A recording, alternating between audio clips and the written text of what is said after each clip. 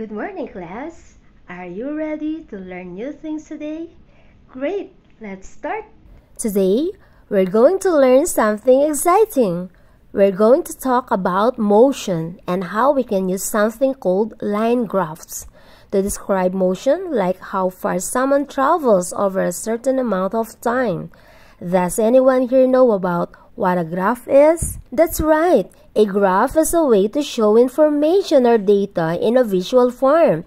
And today, we'll learn about a specific kind of graph, the line graph. It's used to show how things change over time, like how far a person moves over a certain period. A line graph is a type of graph that uses lines to show how something changes. In our case, we will use it to show distance over time. Think about when you walk from one place to another. If we record how far you walk at different times, we can draw a line that connects those points on a graph to see how you moved. Here's an example of a line graph. It shows the distance someone traveled on the y-axis and the time on the x-axis.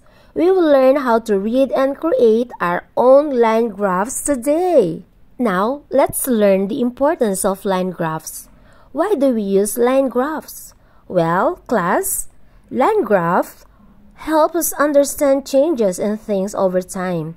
They give us a clear picture of how something is moving or changing. For example, if we want to know how far someone walked over a certain time, a line graph shows us exactly that in an easy-to-read way. It's like a visual map of movement. Let's look at the parts of a line graph. What can you see in this graph? First, we have the x-axis. This is the horizontal line at the bottom of the graph. It shows the time, like minutes or seconds passed. In our example, it could show time in minutes. Then, we have the y-axis. This is the vertical line on the side of the graph. It shows the distance, how far someone has moved. It could be measured in meters, kilometers, or any unit of the distance. Next, we have data points. These are the dots on the graph that represent the distance at a certain time. We plot a point every time we measure the distance. The line connects all the data points. The line shows the movement over time, showing whether someone is walking faster or slower. Now that we know the parts of a line graph, let's go step by step on how to draw one.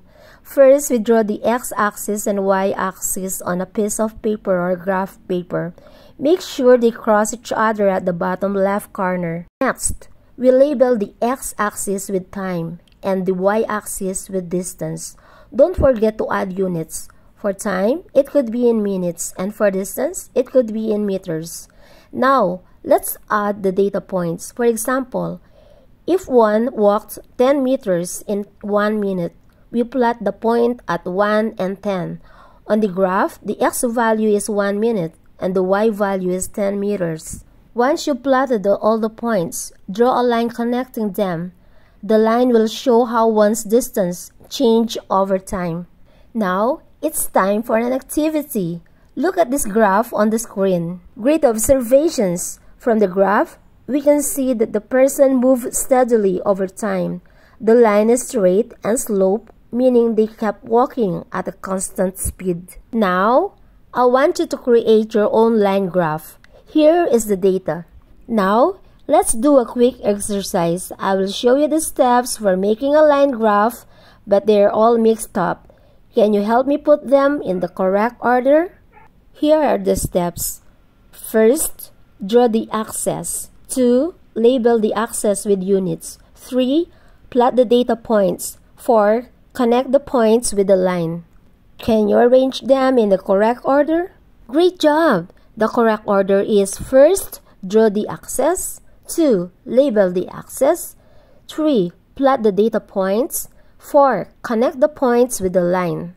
You all did a great job, kids!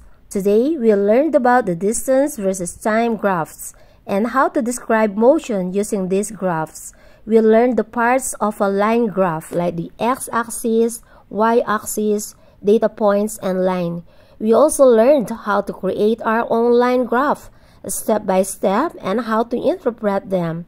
Remember, line graphs are an important tool for showing how something changes over time.